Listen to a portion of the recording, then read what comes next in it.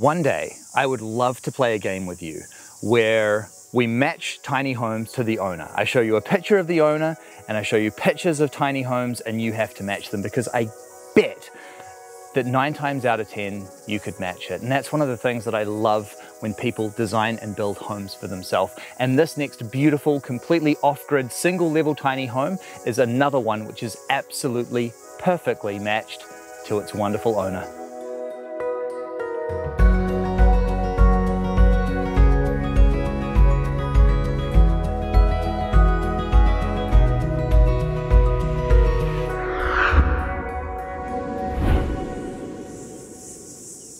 Hi Linda, how are you?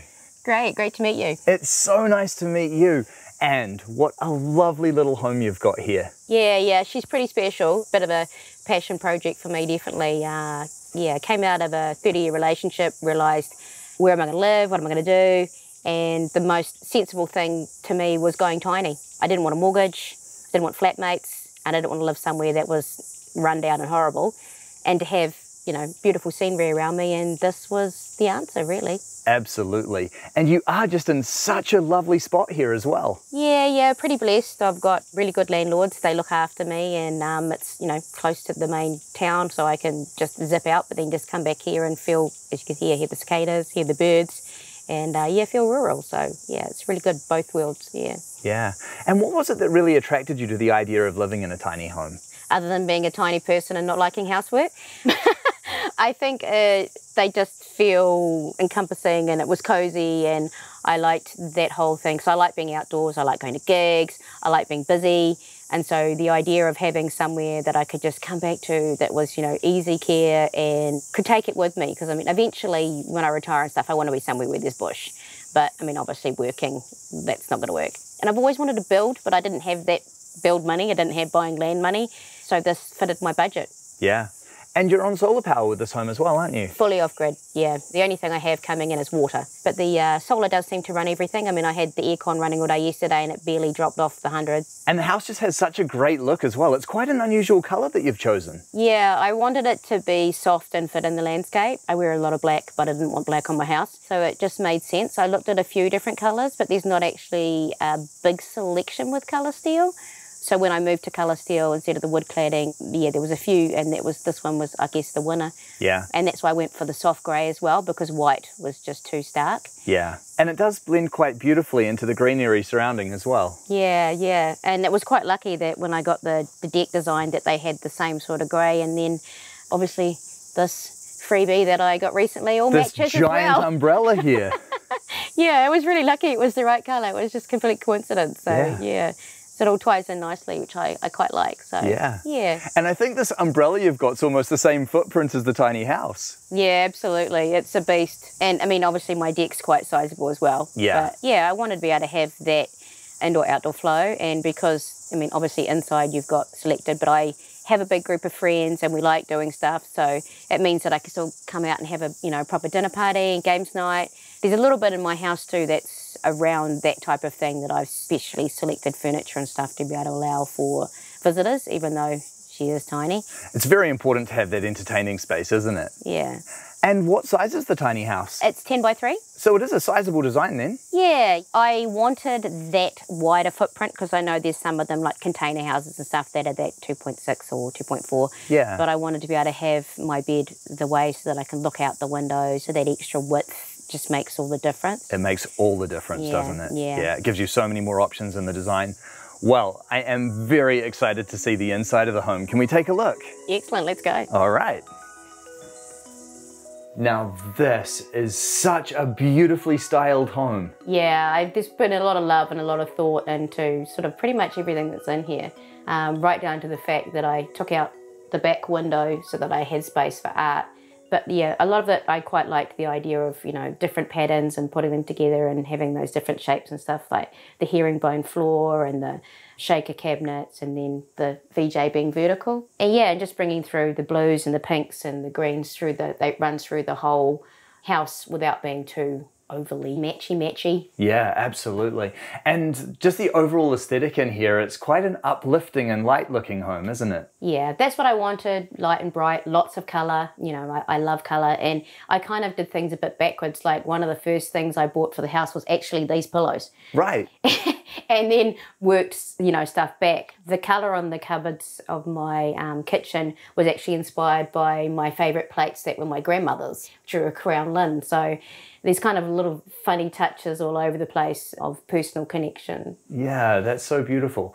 And so with this tiny house, you've chosen to go for a single level design. Yeah, absolutely. I've kind of looked at it as a long-term plan, and, you know, instead of having to save for my retirement or all this sort of stuff down the track, I wanted something that will move with me and that I'll be able to, you know, not have to go, oh, this isn't going to work.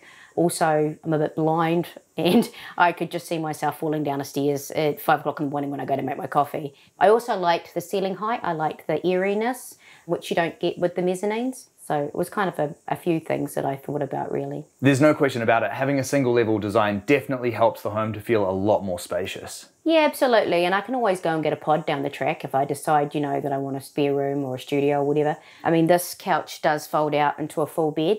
These ottomans obviously are loose, they've got storage in them, and there's other things in here that allow me to readjust the space for having people over. So yeah, it's just a matter of, I guess, I had to just think how I wanted to live and how best to suit that with the design of the house. This is a super comfortable looking couch. It looks like this thing could just swallow you up. Oh, it's awesome. Like, me and the cats just cuddle up on it, watch movies at night because that blind comes down like a screen. And I wanted to have a pull-out bed that's comfortable for visitors, but also comfortable as a couch, because often with, you know, the sofa beds, they're not very comfy. Whereas, yeah, this is awesome. I mean, I just love to lie around and read, and it's perfect. I can just look out the window or at my fish. Yeah. Comfort. Multifunction is awesome, but if it's not comfortable, it's just a complete waste of time. Yeah. We used to have futon couch beds as our standard couches that folded flat.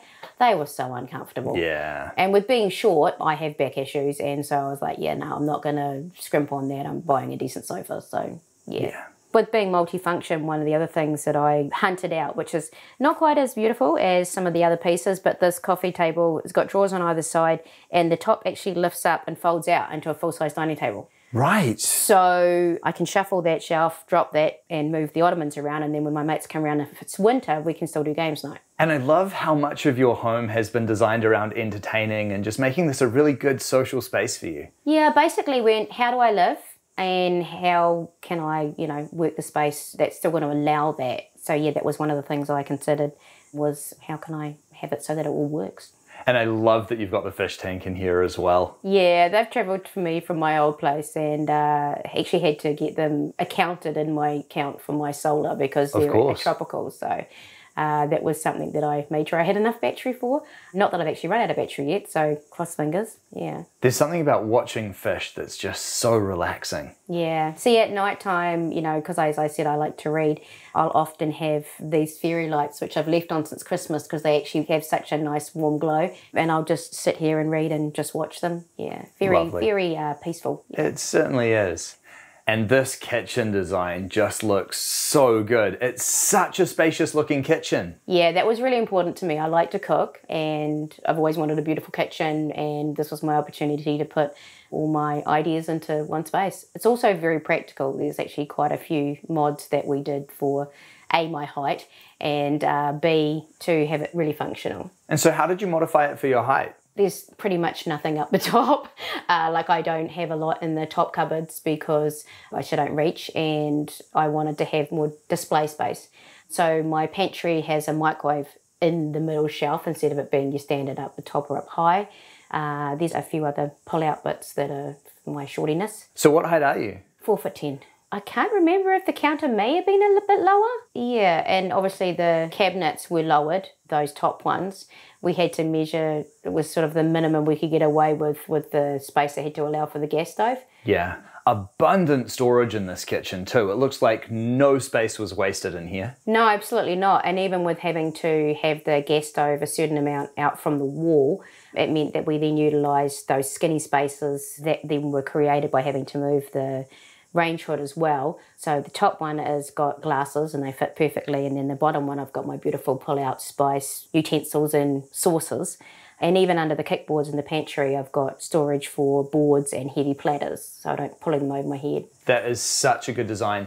And I love the way that you've done the colors in here. You've got the blue that really pops, the white that keeps everything very clean and open looking, and then it's all warmed up with these lovely timber accents. Yeah, I love wood, and I wanted it to be quite natural. And also the walls, because I didn't actually ever think I'd have a white house. It's not really me, but I love it. And I think because I've got so much art and stuff on display that it needed to have that to break it up. And that's why we only did the blue on the bottom, was because it was just going to be too much if it was up the top as well. Yeah. The breakfast bar's a nice addition as well. Yeah, that folds down flat. Right. Yeah, and those chairs actually fold up as well, and they fit in the gap between the end of the breakfast bar and the kitchen cabinetry. So again, that can slide over, these can move so that the bed can come out. Brilliant. Yeah, or if I've got people over and I want to create a bit more walking space through to the kitchen, same thing again, just drops down and it's out of the way. Great to have those options. Yeah, yeah. And next door we have your bedroom. Can we have a look at that? Absolutely, let's go. Alrighty.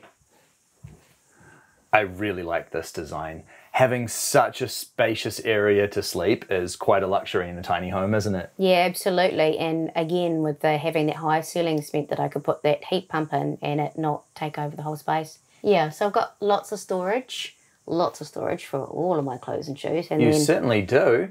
How do you get up there though? Well, I used to stand on my bed, but I recently purchased this little stool / side table so that I can get up there.